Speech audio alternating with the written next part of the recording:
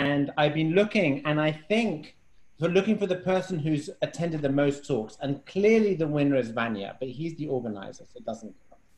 So, but the best I can find other than that is 12 with Ernesto. So Ernesto, if anyone else has 12 or more talks that they have attended, switch on your video, let me know by chat. If not, Ernesto, do you want to switch on your video for a second? And I'm going to switch mine off. Maybe Elizabeth, you switch off yours for a second. I'm going to take a picture of the organizer and Ernesto as the survivors of this. So congratulations to you. I think you're the winner, at least the winner who's here now. There may have been someone who saw 19 talks and left 3 hours ago, but for now, you. I must warn you that this is my pandemic haircut. So and then I wanted to avoid the camera, but now it's sure, understood. And then if as many people who'd like to put their video on whilst I'm making this announcement, because I mean, ZAG has, I think, 41 organizers. I've never seen anything like it, but really there is one organizer who has been in charge, not just of the ZAG seminar, but also this complete madness today, and that is Vanya. So as people are switching on their video, maybe we can have a round of applause, and I'll take a picture of this, just at least the people who are here, for everyone to say thank you for this event. Let's do that. Thank you, Julius. Yeah. Great. You made me blush. There's a button on Zoom you can press to fix that, okay? Okay, Elizabeth, that's my 2 announcements. If you come back on and then you share your screen, and I'll be ready to introduce you. And actually, hold on a second. That did not work.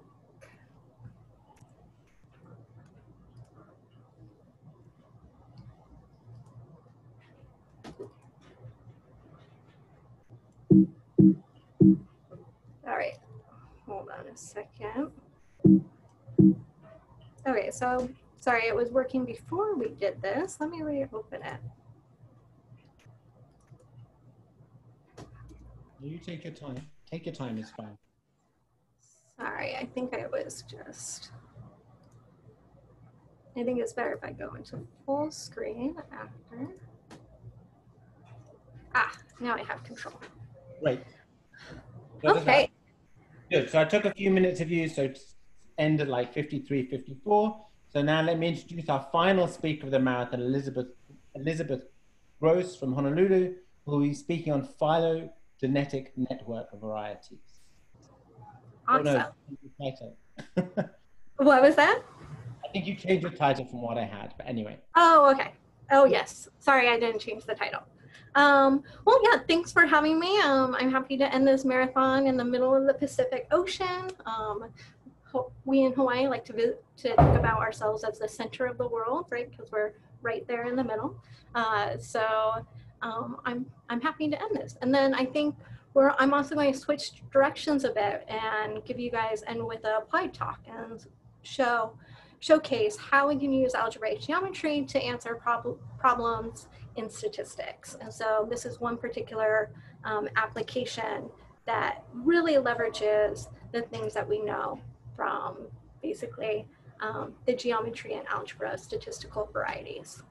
And so this is joint work with Travis Barton, Leo Van Ursel, Remy Johnston, Mark Jones, Colby Long, Yuka Hiro, Murakami, and Joe Rostinko. And so there's a lot of authors here. It's based on 3 main papers. And then I have Colby in blue because he belongs to each of those 3 main papers. So I think several years ago, me and Colby had gone to a phylogenetics conference, and we were like, all right, let's apply basically applied algebraic geometry to phylogenetic networks and see what we can say. And so this is sort of the story of the things that we've been able to say. So what I want to do is I want to explain the application of phylogenetic inference. I want to then explain the statistical property of identifiability and why is that important. The role that algebraic geometry has in the statistical property of identifiability and how we can use these tools to say theoretical statistical things. And then I want to end with a method for inference that really sort of combines computational algebraic geometry and statistical learning theory. So the main focus of my talk are going to be phylogenetic networks, but for me to introduce to you phylogenetic networks, I'm going to start with phylogenetic trees. And so this is the problem that we are faced with when we want to infer a phylogenetic tree. We're given some DNA sequences from a collection of species. So maybe I have 3 species, and we want to figure out, okay, well, what is the tree topology that's most likely to have given rise to this set of data. And so our data are the aligned DNA sequences, and our problem is the topology. And so this particular problem is interesting because it helps us understand biology more, but then it has other applications, for example, in conservation. So if we want to do restoration, there's been some evidence that if you use species that are more phylogenetically diverse, then you get hardier restorations. Another thing which is a little bit more timely with our current events is also in epidemiology. So actually this problem of inferring phylogenetic trees, we actually know how to do this quite fast now. And so if you have a pathogen, you can you can sequence it in real time, and you can do this phylogenetic tree inference, and then that can give you ideas on how to make appropriate interventions. So there's a couple of ways to infer phylogenetic trees. Let's see. So one way is with distance-based methods, another is with maximum parsimony, and another class of methods are called model-based methods, and that's going to be the realm that we're going to be living in. So let me explain what a tree-based Markov model is. So in a tree-based Markov model, you're going to assume that evolution proceeds along an n-leaf tree. So n is going to be my number of taxa that you can think about as species. We have hidden variables in this model. So I assume that I can only observe the living species, so the leaves of these trees, and any of the interior nodes are hidden from me, so they represent extinct species. There's a couple of technical assumptions that you make in a tree-based Markov model. You assume site independence. So what is a site? So here are my 3 aligned DNA sequences, and if I just go down and I look at one column here, that's called a site. And so if I look at, I'm sorry, I keep on doing this with my mouse. I'm going to try that. And so if I go down this column, I have 4 nucleic bases, A, C, G, T, and I have 3 species. So in each of these sites, I can see one of 64 sequences, right? One of 64 3 tuples. So here I see GAA. So our data is going to look like as follows. So I'm going to count each time I see, for example, GAA, or the number of times I see GGT. And then I'm going to take that count and I'm going to divide by my number of sites. And so when I do that, that gives me the frequencies of each of these 3 tuples in this aligned DNA sequence. And those observed frequencies are an estimate of a probability distribution on those 3 tuples, okay? And so our tree-based Markov model is actually giving us the distribution over n tuples, where n is our number of taxa. And what we're thinking about as our data is this vector of observed frequencies. So let me now I'm going to go one more level down into detail. And so let's say I'm going to start with a very simple model, which is a 3-leaf tree. This is the 3-leaf claw tree. I have 1 hidden random variable, and I have 3 observed random variables.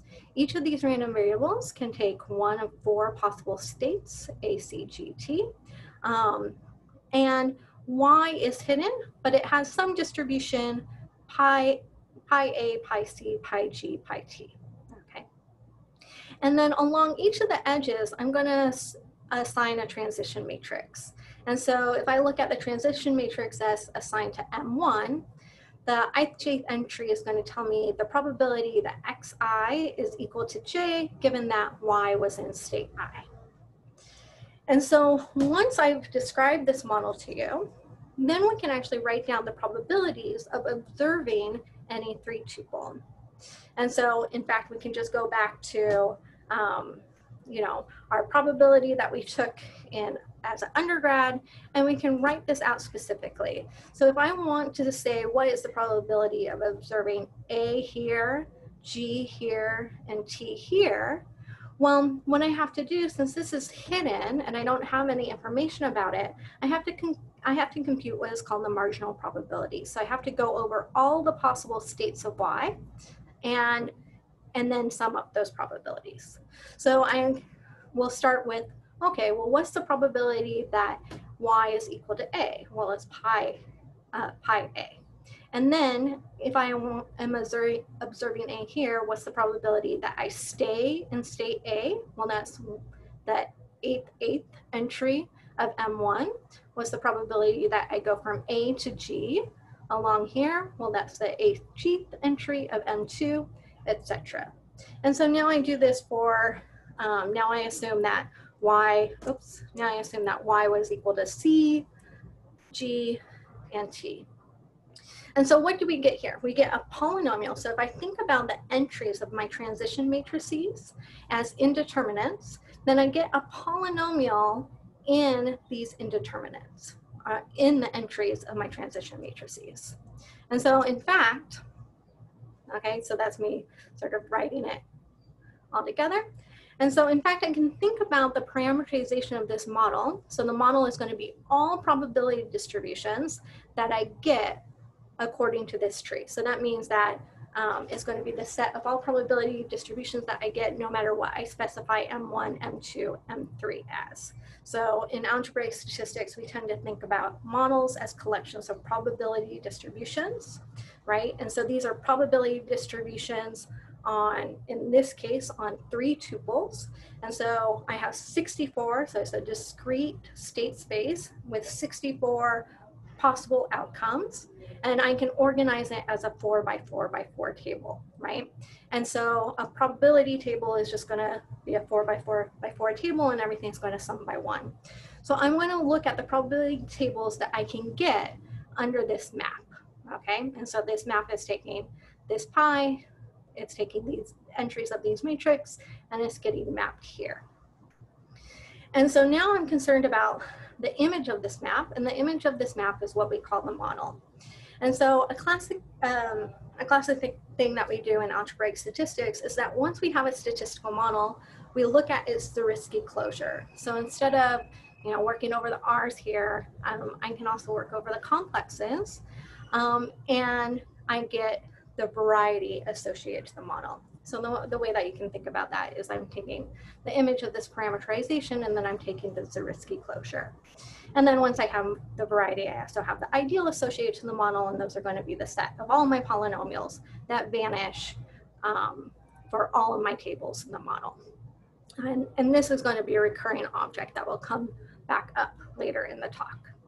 So now this particular model is sort of interesting in the fact that, so this is the general, what I described to you is called the general Markov model. And it's called the general Markov model because we're not putting any restrictions on these transition matrices. And so if I actually look at the image of this map, what I have here is a rank 4 tensor, right? Because I can think about each of these as rank 1. I can think about this as a rank 1 tensor, and I'm summing up 4 of them. And so actually the variety associated to this model is well known. So it is, we can call it the set of all 4 by 4 by 4 tensors with border rank less than or equal to 4.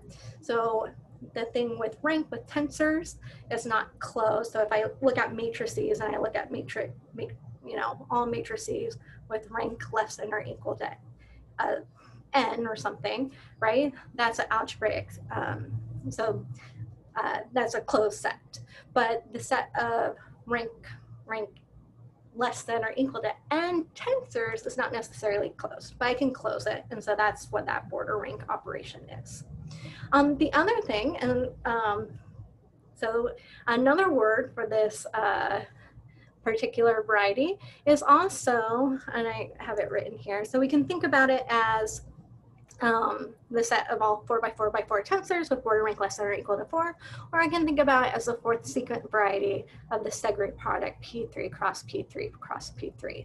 And so this is really where the connection between like statistics and algebraic geometry are coming into play. So people are studying these models, they're taking the closures and they're saying, oh, you know what, this looks like a classical object in algebraic geometry. Let's see if we can make connections.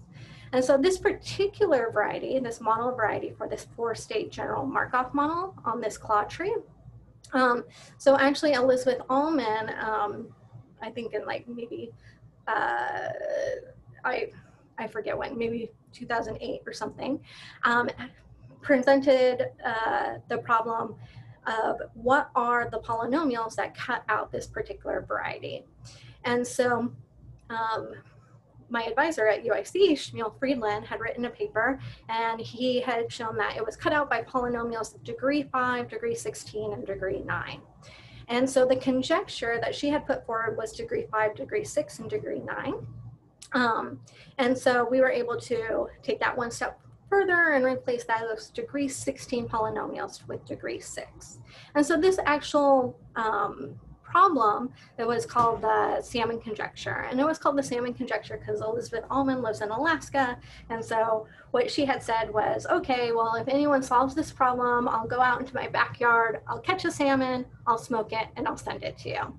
So actually, Friedland had gotten half of a salmon for his first paper, because if we noticed here, this is a set theoretic description of this variety, and her original conjecture was really about the ideal theoretic description of this variety. And so that part of that problem is still open, and so if you're interested in a half a salmon, that's something that you guys can look at.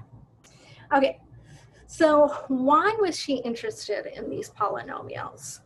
So we're interested in these polynomials because we can use them to select trees. So there's algebraic methods for selecting trees. And so this uses the ideal of phylogenetic invariance. Unfortunately, this is poorly worded, but we carry it forward. So we think about the elements of the ideal associated to the model. We call them phylogenetic invariants. And we can use them to infer a tree topology. And the idea is, because if I have a polynomial that's in this ideal, then if I'm actually taking perfect data, so a perfect probability distribution, then that polynomial should evaluate to 0 for that probability distribution, right? And let's say my probability distribution is no longer perfect, it has some noise, right? Because I got it the way that I described at the beginning of my talk by aligning DNA sequences and taking frequencies. Now that's no longer a perfect distribution. It'll be perfect in the long run, right? If my sequences go on and on and on forever, but in reality, it has some noise. So those polynomials are not going to evaluate to exactly to 0 anymore, but they're going to be pretty close to 0. And so this is the fundamental idea. So we're going to say, hey, I'm going to take one of those polynomials, okay? And if it evaluates close to 0, I'm going to say this data came from this tree. So this only works because the varieties are distinguishable, in the sense that if I take any two unrooted trees, so the root is actually not distinguishable. So all I'm doing is I'm taking my tree and I'm losing information about direction. Each of the model varieties corresponding to each of those unrooted trees are different, okay? And sorry. So they're different, and in fact, when they intersect, they only intersect on a set of smaller dimension. And so that's what we mean by distinguishable. And that this definition will come into play a little bit later, and so we'll revisit it. And so we can actually use these algebraic methods. And so they were first proposed by Cavender and Felsenstein in 1987 and independently by Lake. So Cavender and Felsenstein and Lake, they both only used linear invariants. So you look at the ideal and there's a couple of linear equations, and they used those to actually select trees. And so more recently, Marta Castanelas and Jesus Fernandez Sanchez actually used the full set of invariants. So they took a generating set of the ideal and saw if they, and explored whether they got more power in this tree selection problem, and they did. And so this is where the idea of algebraic methods for selecting trees, and these methods have gotten better over the years. All right, so there's one more sort of technicality I want to go over, because I explained to you the general Markov model, and in fact what I'm going to be working with is what's called a group-based Markov model. So the general Markov model is almost too general, right? Because I can allow these entries, as long as I have a stochastic matrix here, I'm fine. So there's no restrictions on the entries of these matrices. But that means that I have a lot of parameters, so parameter estimation is going to be hard. And so it's better to work where I have less parameters. And so one way to do that is with a group-based Markov model. And so what you're going to do is, instead of allowing sort of freedom in these parameters for each of the transition matrices, you're going to force each of the transition matrices to have a particular form. So I'm sort of using this as shorthand. I don't mean that all of M1, M2, M3 have exactly this matrix. They'll each have, M1 will have like an alpha 1 that'll go along the diagonal, a beta 1, a gamma 1, a delta 1, etc. And then M2 will have like an alpha 2, a beta 2, a gamma 2, a delta 2. So they each have this structure. And so actually we've reduced 16 parameters for each of these transition matrices now down to 4. And so most people will tend to work with these group-based Markov models rather than the general Markov model. And in a group-based Markov model, we tend to view the elements of a group. So in this case, this is the Chimera 3 Markov model that has this form. And then we view the elements ACGT as elements of the group C2 cross C2. And so these are the transition matrices for each of the commonly used group-based models. So you have a two-state model. This is really where we do a lot of, you could get a lot of dimension reduction from this. But in the models that we're going to be talking about in this talk, they're going to be Jukes-Cantor, Chimera 2 parameter, and Chimera 3 parameter. Okay, and so Jukes-Cantor may be the most widely used. So I have one parameter that tells me, hey, the probability of staying the same is one value, and the probability of changing is another value. All right, so these are our 3. All right, so one of the nice things about group-based phylogenetic models is the following. So if I can do the same process that I did before, right, where I went through and I wrote down the probability of observing like A, C, G or something, right? And when I do that, I'm going to get these crazy polynomials. So just like in the general Markov model, like these polynomials end up being quite hard to work with. And so what's nice about group-based models is that there's a certain transform that we can do. So there's this Fourier transform where a group-based model then becomes parameterized by monomial functions in terms of new parameters that we call Fourier parameters. So how does this work? And so now this is a nice way that we now bring in sort of combinatorics and combinatorial commutative algebra into the problem. Okay, and so if you want to learn more about this, there's a nice paper by Sternfels and Sullivan that really gets into these toric phylogenetic ideals. And so the parameterization is as follows. So if I have any tree, I can get a partition of the leaves by removing an edge, right? So each edge induces a partition. For example, if I remove this middle edge right here, it induces a partition of my leaves where I have 1, 2 in one part and 3, 4 in the other part. And I'm sorry, that's my mouse that keeps on doing that. Okay, and so this parameterization is monomial, and I'm going to get so this is my probability of observing ACGT on the leaves 1, 2, 3, 4. And actually it's not the probability anymore because I'm in Fourier coordinates, and so I lose that sort of sense of probability. But in Fourier coordinates, my ACGT is going to be the following. It's going to be parameters as follows. So it's going to be a monomial, and I'm going to have a term that corresponds to each of the splits of my tree.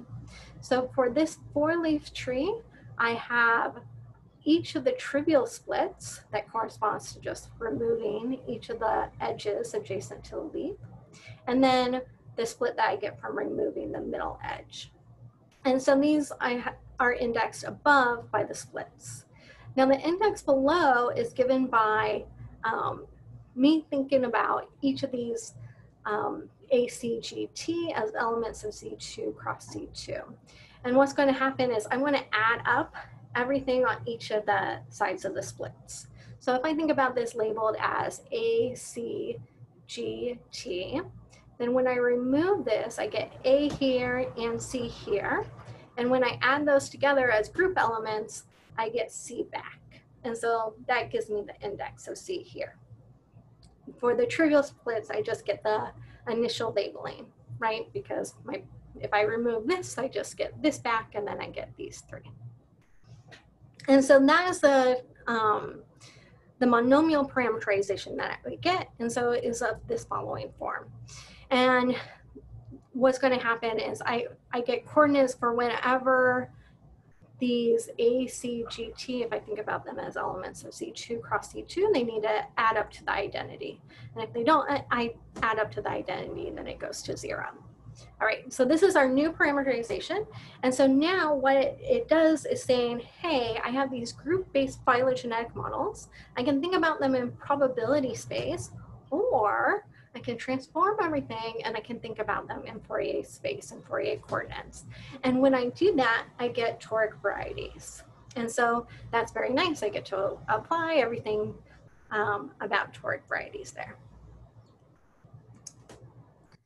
So now what I did was I gave you sort of the fundamentals for phylogenetic trees. And now I want to take it one step to phylogenetic networks. And so phylogenetic networks, so it's very nice to think about evolution in terms of these trees, but what we see biologically is maybe a tree isn't necessarily always the best object to use. So you can have events like hybridization. So for example, there's a professor here at UH Manoa that looks at lizards that have a lot of hybridization, right? And if I have a lot of hybridization like that, I'm not going to have, my evolutionary history is not going to be a tree anymore. It's going to be more of a network. It means that I'm going to allow edges to go back and forth. Another phenomenon that I can have is horizontal gene transfer or lateral gene transfer. And so this is an example of a clade of fungi or mushrooms, and you have some horizontal gene transfer going on. And I believe that this is assumed that happens because the cell walls tend to be sort of small, and so you can have some exchange of genetic material.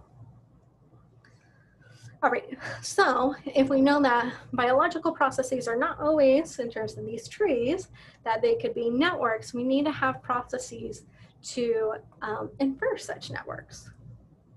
So let's look at phylogenetic networks. So a phylogenetic network is really when it starts off being a combinatorial object. And so we're going to put some restrictions on the combinatorics of a phylogenetic network. I'm going to have the root has to have out degree 2. So I'm not just going to allow any sort of graph. A vertex with out degree 0, so a leaf, has in degree 1. So I can't I can't reticulate into a leaf. And then the set of all of our vertices without degree 0 is n, which is our number of leaves. And then all other vertices either have in degree 1 and out degree 2, so that would be that one, or they have in degree 2 and out degree 1. And so these vertices right here, so the one I'm pointing to right here is sort of special, and we're going to call this a reticulation vertex. So if it has in degree 2, we call it a reticulation vertex, and we're going to call the edges that lead into it reticulation edges. And in fact, when we represent these, all of the other edges we're going to represent with just straight, regular lines, but we're going to represent the reticulation edges with dotted lines because they have sort of a special designation. So now let's look at phylogenetic networks. So what we're going to do, so a phylogenetic network model is a mixed, so it can be obtained by mixing distributions. And I want to have an aside here that is actually in algebraic statistics, we also talk about mixture models. So if I have 2 trees, I can have a mixture model of those 2 trees. And then geometrically, that corresponds to the secant variety. So mixtures of phylogenetic trees, since phylogenetic trees correspond to torque varieties, when I take their mixtures, I get secant varieties, torque varieties.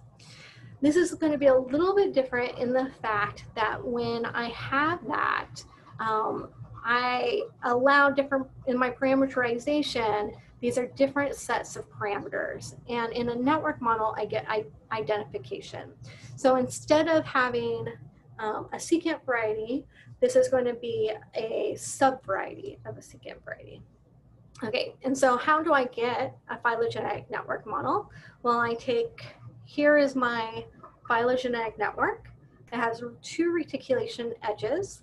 And so basically I can think about things evolving on 2 trees. One tree that has this edge over here, and the other tree that has this edge. And so, but the difference between, in a mixture model, I might give like M1 and the M1 over here and the M1 over here could be different, but in a network model, they have the same parameters, okay? Because the length is going to be the same. And so I have this identification of parameters, and so my parameterization looks something of the following form, where I have some delta, and then I have my parameterization for tree 1, and then 1 minus delta and my parameterization for tree 2. And when I'm going to look at this map, and the same thing that we do in algebraic statistics, right? I have this image of the map, it lives in the reals, but I'm going to take the Zariski closure of it, and I get what is called the network variety. All right, and so I tend to usually include this slide for people that are more interested in the algebra aspects of it, right? Because we've gone from a monomial parameterization to a binomial parameterization.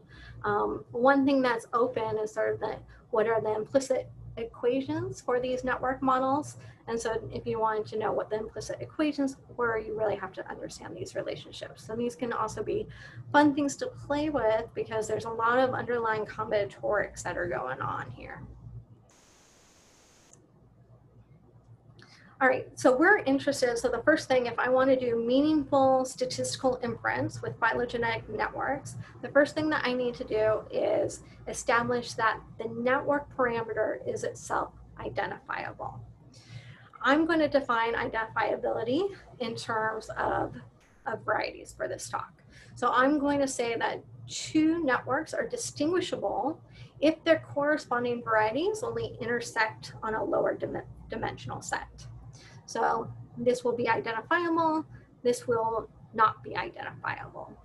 And if I'm looking at a class of networks, if all pairs of the networks are distinguishable, then we're going to call that network parameter generically identifiable.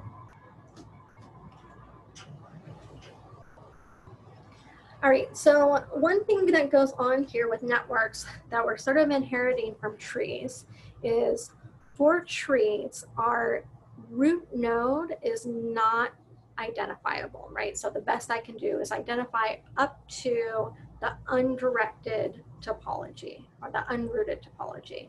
And so networks, we get the same thing, except in this case, our best hope were called semi-directed network topologies. So how do I get the semi-directed network topology? Well, I look at this graph, I unroot it, okay? And so if I look at unrooting it, this is what I get. And then I'm going to, after I unroot it, I don't care about the directions on the non-reticulation edges anymore, but I do care about the directions on the reticulation edges. And so that's what our semi-directed network is going to be. So in fact, if I look at this phylogenetic network and this phylogenetic network, their network varieties are exactly the same, right? And so I cannot tell them apart. So let's start our exploration by looking at small cycle networks. Okay, so I'm gonna call, if it has like a 3 cycle or a 4 cycle, a small cycle network. And I'm just gonna check my time here. Okay, so if I look at the first thing that Colby Long and I explored were Jukes-Cantor cycle networks. So I'm assuming a Jukes-Cantor group-based model. And so I have a couple of different possible topologies. I have the trees, I have what is called a 3 cycle here, and I have a 4 cycle. And so we actually sort of went through and classified each of these. And so for the 4-leaf Jukes-Cantor cycle networks, there are 3 distinct 6-dimensional varieties, which correspond to trees, or 3 trees. We have 6 7-dimensional varieties corresponding to the 3 cycle networks, and we have 12 8-dimensional varieties corresponding to the 4 cycle networks.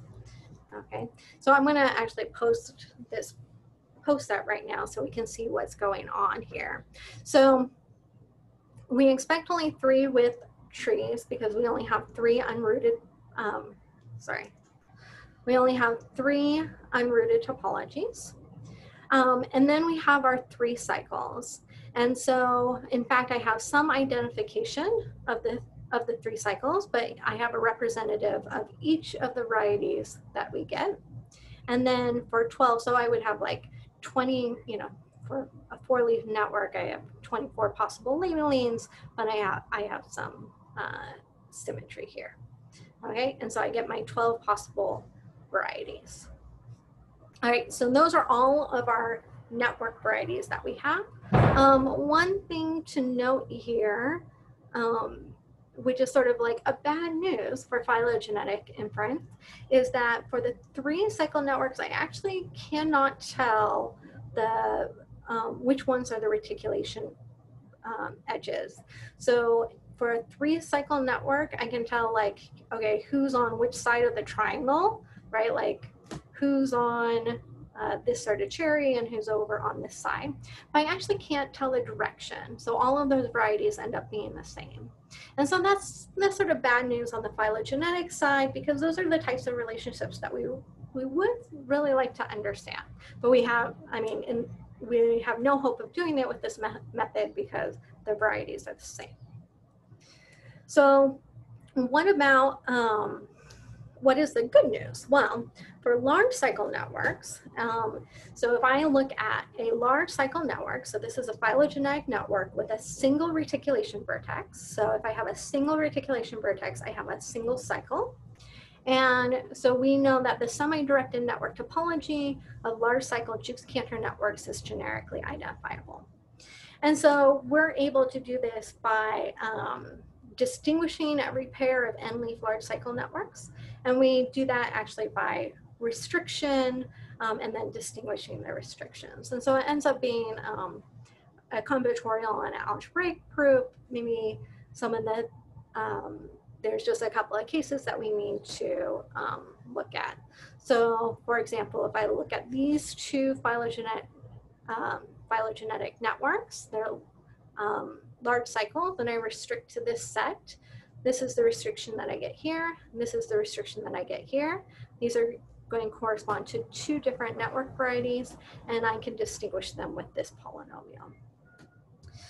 So me and Colby handled the large cycle network case for Jukes Cantor model, but what about Chimera 2, the Chimera 2 parameter model and the Chimera 3 parameter model? Well, recently Ben Hollerine and Seth Sullivan, they were able to use algebraic matroids to extend this result.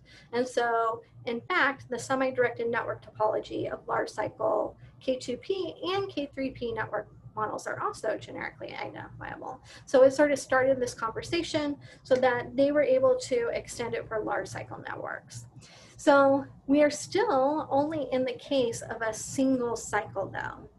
And so now, what about going a little bit further? So the next thing to look at that's sort of natural in this phylogenetic network world are what are called level 1 networks. And so a level 1 network is a network where a reticulation vertex can only belong to a single cycle. And so I have basically, if I look at my graph, I have no cycles that meet. They're always sort of disjoint. And so if I look at my possible level 1 networks on 4 leaves, I have 4 different possible topologies. I have this tree, I have this 3 cycle, I have a double 3 cycle, and I have a 4 cycle. So those are all of my 4-leaf level 1 4-leaf networks. And so taking this a little bit further, with a group in the Netherlands, we were able to show that the semi-directed network topology parameter of triangle-free level 1 Jukes Cantor Chimera 2 parameter and Chimera 3 parameter network models is generically identifiable. So this is actually really big. So where me and Colby had started just looking at a first case, this is now taking it to all level 1 networks. And honestly, level 1 networks are probably where you or where you're going to have the most value. We can extend this, so like the next question, if you want to keep on going, there are networks called tree child networks or level 2 networks or level 3 networks, and you can keep on going. But I think just getting it handled for level 1 networks was a pretty big deal. And so there we had a lot, there's a lot of combinatorial work underlying this proof. And so,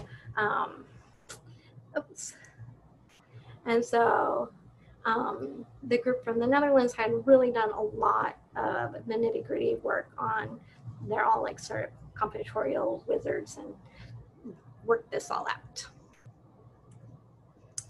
Okay, so now what I want to do by spending the last few minutes is, okay, so now that we know that that the network topology is identifiable, how can we use phylogenetic ideals and phylogenetic varieties to infer phylogenetic networks? So we're going to start by trying to infer coordinates.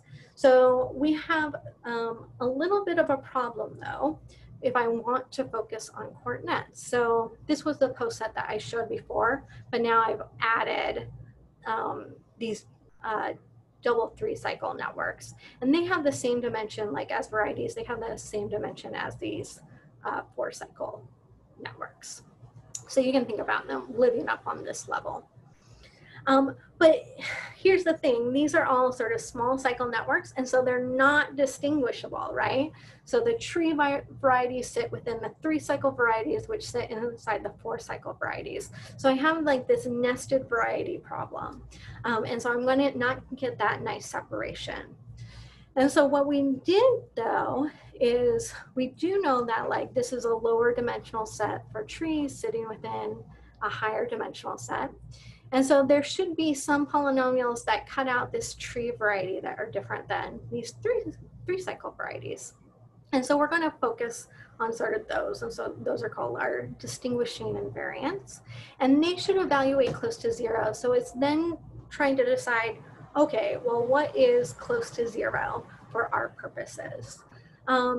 Now, if I were going to do like a rigorous statistical analysis, I would want to understand how, you know, the error is propagating through these polynomials, but they're polynomials, right? And so, like, depending on the degree, they are, I don't think we really have any hope of understanding it in that sense. And so we turned then to statistical learning theory to help us try to figure out what close to zero could mean for us.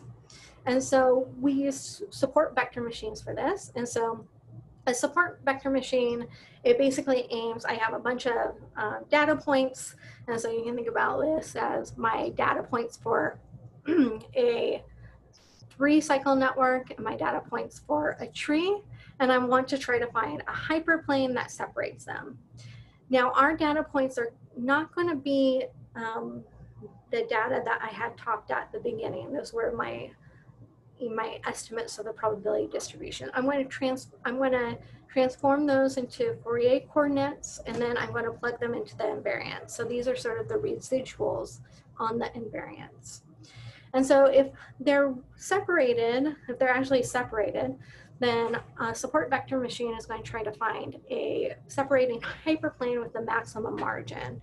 And this is just going to be some sort of optimization, and then you can have a cost parameter that says it doesn't have to be a hard margin like this. In most of reality, it won't. I might have some blue dots over here, and I might have some orange dots over here.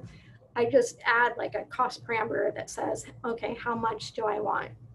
How costly do I want those misclassifications to be? And so as a proof of concept here, my yellow dots here are going to be the residuals on a 3-cycle, and my black dots are going to be the residuals on a tree. And so I'm going to first start by, and these were very nice illustrations that Colby Long had created. So here we're comparing a tree and a 3-cycle, and I'm going to use 2 phylogenetic invariants that vanish on both. So it belongs to the 3-cycle ideal and the tree ideal. And we see that, okay, I don't get any separation. But if I actually use a distinguishing phylogenetic invariant, so something that vanishes on the tree, but not on the 3-cycle, then I actually, a support vector machine can actually learn how to distinguish between the two. And so I do get some nice separation. And so our classification algorithm goes as follows. So you're going to take your aligned DNA sequences of 4 taxa. As I said on the previous slide, you're going to compute the estimated Fourier coordinates. You're going to evaluate. So what we did here, there's some choices to be made. But I have all of these ideals, right? Like I have my 12 ideals corresponding to the 12 4-cycles, my 6 corresponding to the 6 3-cycles, 3 to my 3 trees, and 3 to my 3 double 3-cycles. And what we did was we took generating sets. There's a certain process that you have to do to like symmetrize them, because otherwise I can get weird results. And so at the end of the day, and actually this number has not been updated. After we symmetrize, we actually have around 1,100 polynomials. And so we're plugging in these estimated Fourier coordinates into these 1,100 polynomials. They give me a vector, and then we train a support vector machine to choose among the coordinates. And so this is sort of an older graphic before we had made some updates, but it still gives you an idea of where our trouble spots are. And so that's more of what I want to use. So we get around, right now we're getting around 85% accuracy. So if I look at this confusion matrix, on the bottom is the truth. So I have 24 different topologies. So the first 3 here, 1, 2, 3 are my trees, 4 to 9 are my 3-cycles, 10 to 21 are my 4-cycles, and 22, 23, 24 are my double 3-cycles. And so this is the truth, and this is what's predicted. I want all of my mass to be along the diagonal here. That means that I'm doing a pretty good job predicting. And so we get around 85% accuracy. So about 85% is on the diagonal. We do have some trouble. And so if we see these squares, so what do these squares correspond to? So these are with the 4 cycles. What happens is each 4-cycle has 2 embedded trees, And for every choice of 2 trees, there's a collection of 4 cycles that have those 2 trees. And so you're seeing some misclassification, but this is almost like misclassification that we like because we can explain it. And so you see the same thing down here with the 3 cycles. This has to do with every 3 cycle is sort of a mixture of 2 trees of the same topology. Each of the 3 cycles corresponds to a single tree, but then there's 2 3 cycles that have the same tree, and that's where you're seeing the mix up here. And so this sort of direction has been very promising. And then the idea is, hey, after you can estimate the coordinates, these 4 leaf networks, then you want to use some sort of algorithm to build up into a giant phylogenetic network. And actually, Joe Racinko has done some work with some students on doing that building up process. And so I'll just end here with a couple of future directions. So one conjecture that appeared in that original paper with Colby was one thing that we saw that if N1 and N2 are 2 N-leaf large cycle networks, then their dimension is equal.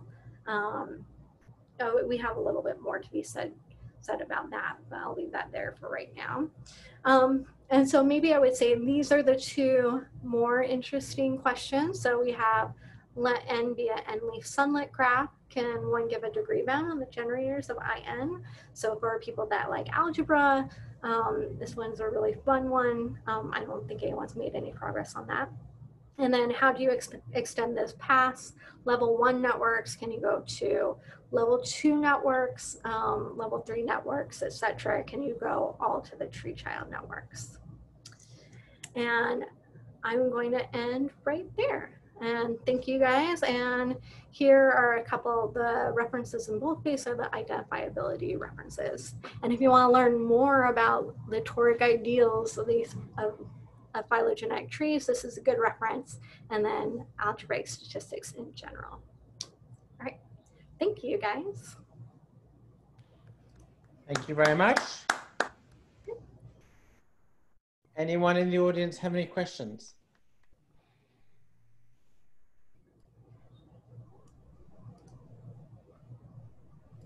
I mean, I was going to ask, so you were using real data then in the example you were giving?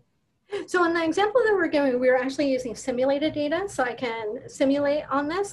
We do have some real data that we want to use. So one of Joe Racinko's collaborators has milkweed data, but that's going to be our last sort of thing. So we want to have our algorithm all the way set, and then make sure that, and then run it on the real data, and then have the biologist then tell us, oh yeah, that's what I sort of expect.